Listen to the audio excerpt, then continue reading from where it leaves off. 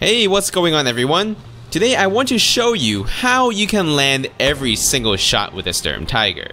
It's one of the best tanks in the game when used correctly, and leaves both enemy tanks and infantry in a completely helpless situation. I don't know how many times I have called this in on Aerodrome Breakthrough that turned the tide completely by killing all 5 of the British tanks they get from the start. And once they are destroyed, they don't get any more tanks other than calling in the crocodile, which is simply also not a threat at this time. It is arguably the best 20,000 points you can spend for your team if you know there is a player who can use this tank correctly. And after watching this video, I hope there is no excuse for you to not be able to use it.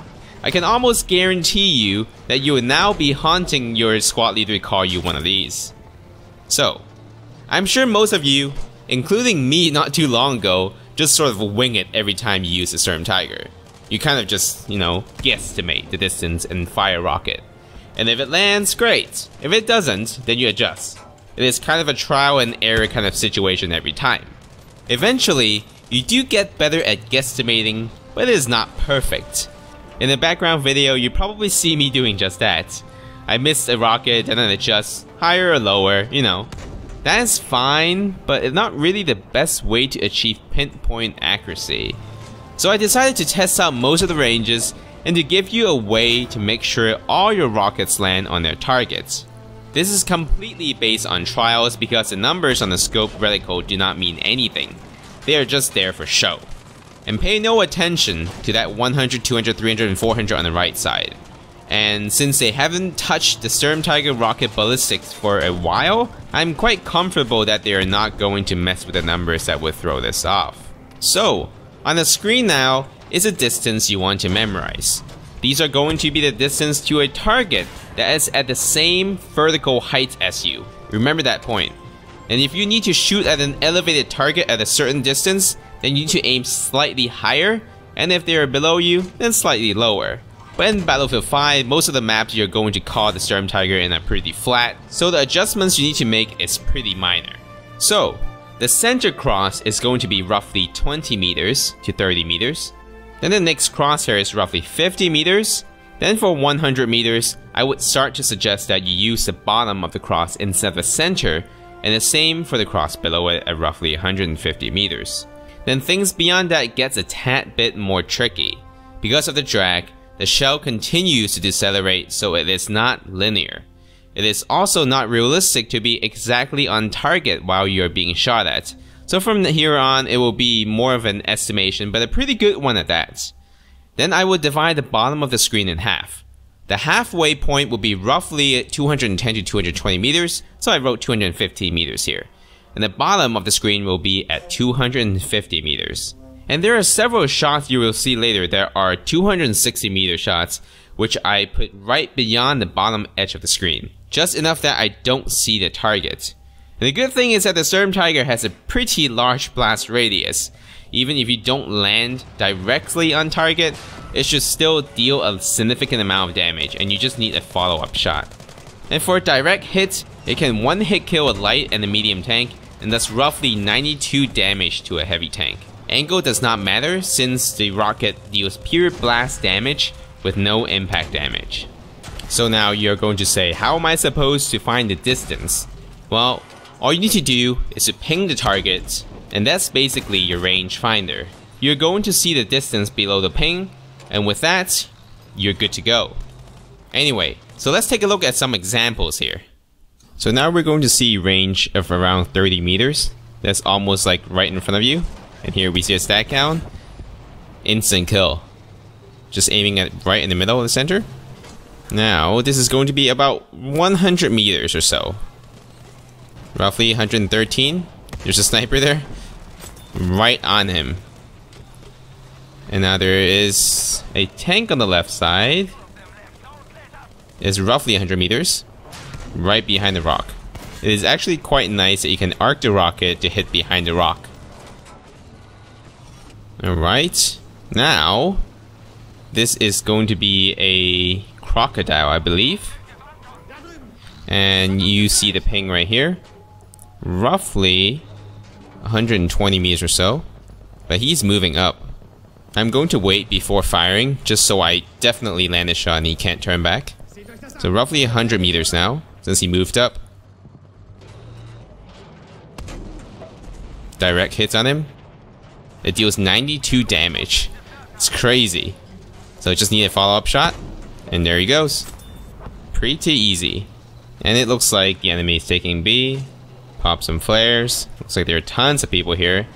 Since they're right in front of me, I'm just going to use the first crosshair, and it landed right in the middle. 5 kills. Nice. Alright. Looks like there is an archer here going to the resupply station. Roughly 100 meters. One hit.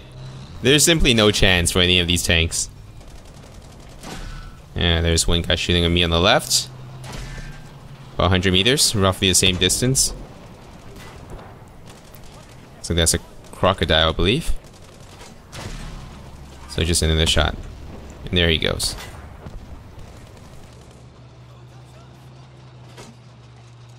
Alright, now let's take a look at a little bit further distance at roughly 150 meters or so.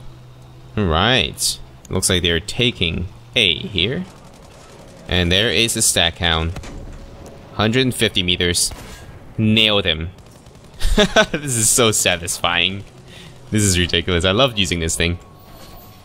Alright, there is a gun carrier about 120 meters or so. I totally overshot this. I was aiming for about 150 meters. Now he's backed up. Somewhere in between, 130 or so. Arced it, killed him. There's another tank on top. So let's ping him.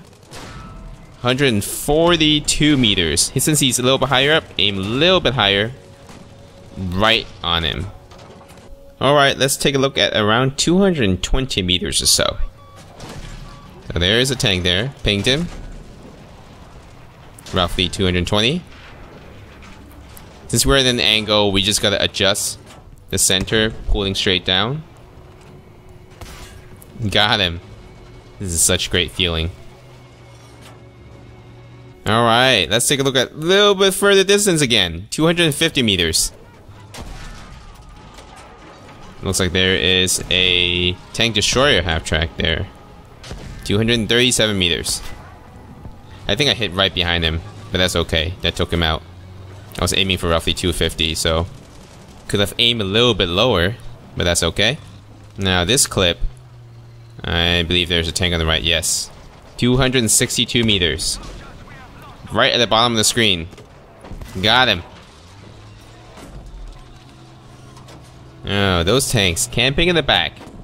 But I got a Sturmtiger.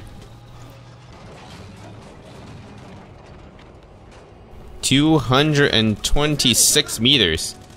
Lining him up at the bottom of the screen. Oh, I forgot to adjust since I was tilted here. So we gotta aim a little bit more right.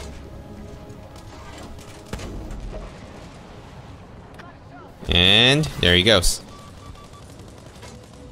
That's it for this part of the guide. It will work on everything from killing tanks to pushing objectives. And don't forget to use the flares. You get 2 of them each time, and it covers the entire objective, and it can be extremely useful when attacking or defending an objective. I also want to recommend that if you see someone using a Sturmtiger alone, please scan and help them out. Once a Sturmtiger is swarmed by infantry, there is nothing the tanker can do other than switching to the grenade launcher top gunner. And what you can do is actually get into that seat. There is unlimited grenades you can launch, and you can actually get more kills with it than the main gun itself. And here you can see a clip of me cleaning out the bridge on Twisted Steel. I can almost guarantee you that the Sturmtiger driver is going to be thrilled if you use those grenades to get rid of infantry trying to plant dynamites on them. Anyway, I hope you find this helpful. Don't call in sector artillery. This is going to be the best 20,000 points to spend. Calling those ins are nowhere near as good or as fun. Even if you don't get to drive it, get in that grenade seat. You will not be disappointed. So, if you enjoyed this, like and subscribe. I will really appreciate it. If you don't, you know what to do. Have a fantastic day, and I will see you again soon.